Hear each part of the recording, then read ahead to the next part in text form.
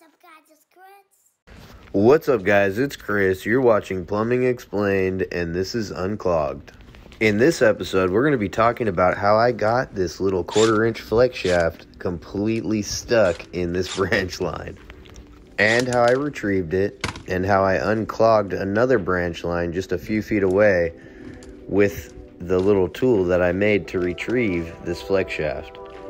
So what happened here was I came out to unclog this lav sink. The lav sink, I could tell the clog was past the trap and down in the wall.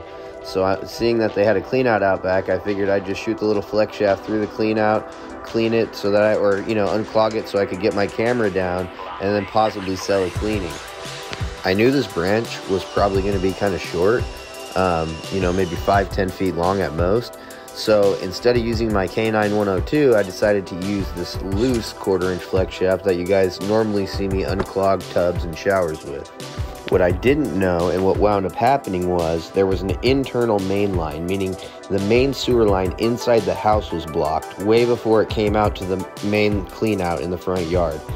I had no idea about that, so I had wrapped the 1/4-inch flex shaft up in a bunch of wipes, and then I pulled those wipes, the big ball of wipes that is just almost indestructible at this point.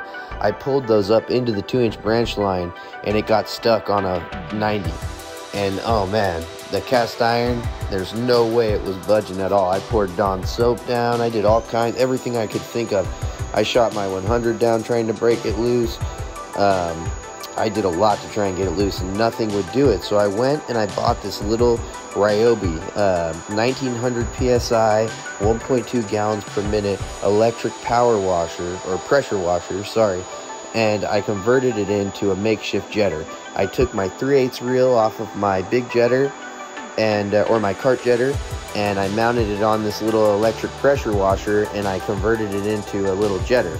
The nozzle I used had 3 jets going backwards and 1 spinning jet going forwards, and I figured that would be the best to really cut those wipes off of the tip of the flex shaft. And thankfully I was right. It took all of maybe 10 minutes for this pressure washer that I converted into a little jetter to cut the wipes off the tip of that flex shaft. I mean, it was really, really cool. I was super stoked. I didn't have to break the stucco and possibly even jackhammer to cut the drain out and retrieve the cable for the customer. This really saved my butt. It only cost me $150 for the pressure washer, and I think you can get a pressure washer to jetter conversion kit for like around $100 on Amazon. I forget how much I paid for one back in the day. That's what I have here right now, actually, is a jetter conversion kit off of Amazon. This isn't like a real great jetter hose, but it'll get you by it. It'll definitely get you out of a bind. As you can see, I unclogged this line with the black sludge of doom, and what's really cool is after you unclog the line, if you make a mess like this, you can hook the pressure washer back up, the sprayer, and spray all the concrete down. It'll look like you were never there. That's what I did here at this job after I was done. And I'm actually going to keep this little Ryobi pressure washer, and I'm going to put a little 1/4-inch hose on it with maybe a carry-around reel and just be able to hook it up to the pressure washer. It's actually really quiet, and it works really well. I feel like, I don't think I could really properly clean a line with this pressure washer converted into a jetter, but this, coupled with the flex shaft, coupled with my cable machines and everything else I have, I can for sure clean a line. And using this to even just poke a hole in the black sludge of doom or some grease or whatever else is real difficult for the flex shaft sometimes to poke a hole through. Even if I could just poke a hole through that and get it draining, then I can send the flex shaft down and really clean it up, and possibly send this down after the flex shaft to wash everything out. I feel like all that combination there is really solid. And this drain is unclogged because I still have water running through the line, even though I don't have the pressure washer turned on. Water's running down in the line. I did not turn the hose off yet. So if you wanted, you could convert this into a little jetter for you, like I'm going to do.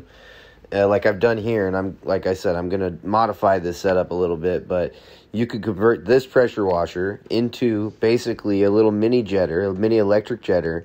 You can use it to unclog lines, I mean, any 2-inch, 1.5 inch, 1/4 lines, you can unclog with this setup. I would recommend a 1/4 inch hose with a reel instead of the 3/8 that I've got here. With like more like a piranha hose or something like that. This is, like I said, that Amazon special. But even if you just went with this, you could unclog many 2-inch, 1.5 drain lines. And if that's all you want to do, like you don't want to get into cleaning at all, this thing would be all you would need pretty much, I think. Especially for 2-inch and 1.5 inch. You could for sure unclog that. And I would go to say possibly even 3-inch, because it chopped up the wipes. It chopped them up. I was able to get down with the camera and look at them. It chopped them up. It didn't wash them out. I had to use a bigger hose to wash them out and everything, but it chopped them up really good. So, like I said, if you wanted to use like this type of setup for just unclogging, you could easily do so.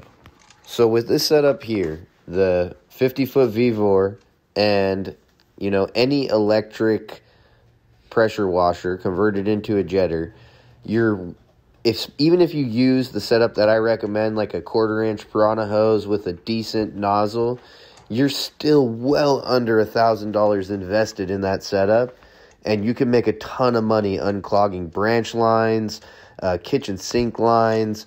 I would recommend staying away from main lines and toilets and stuff like that, but you might be able to unclog them, especially if it's a soft stoppage, because like I said, I mean, this thing chopped up wipes, chopped them up in just a matter of minutes. I know for a fact this thing will make it through some grease, some fat. I know it'll make it through the black sludge of doom, because I just showed you that it would. And that's with just like a real basic budget nozzle, not even a great nozzle. And the push rod on the VEVOR camera is so rigid, you can honestly, if you get the thing draining with this little pressure washer, you could probably push the wipes and toilet paper all the way out to the main, you know, the city main with the rigidness of this camera. I just did it on this job here, actually. It worked really well, and I know other guys who do the same thing with their cameras, even more expensive cameras. So the fact this camera is inexpensive and whatnot, you know, you can kind of beat it up a little bit, and it actually takes it a little bit better than from what I've heard other cameras. And I've actually put this camera through a lot myself and got it back. I almost chopped the head off at one point, and nothing happened to it. It's still fine, works great. And having this camera has completely changed everything for me as far as drain cleaning and unclogging goes. I know I promised you guys a picture of the recovered flex shaft, so here we go. I wanted to show it to you. There it is.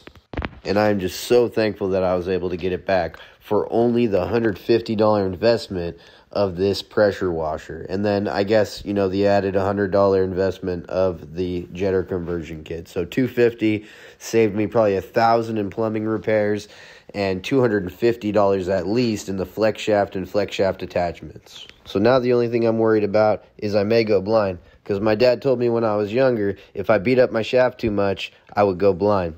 So that's about it, guys. Make sure you're subscribed to the channel. Leave a like on the video. I'm going to hit this with the pressure washer. You go ahead and get out of here and have a great day.